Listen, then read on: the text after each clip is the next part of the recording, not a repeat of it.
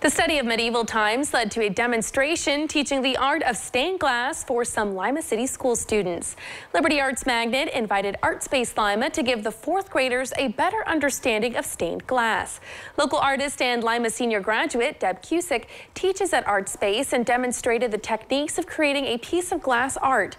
She showed them how to cut the glass and how to use copper tape and flux to solder the piece together. It all tied in with their classwork.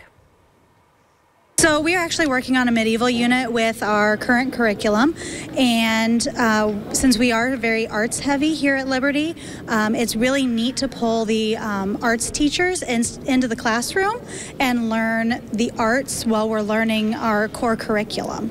I had to melt the thing and hold the thing, and it was weird. I'm really shaky, so it was kind of hard for me to do because it was heavy too.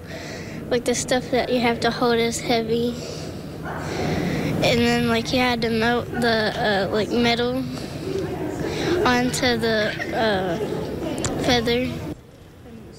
Many of the students showed an interest in possibly taking art classes that are being offered at ArtSpace over the next 2 Saturdays.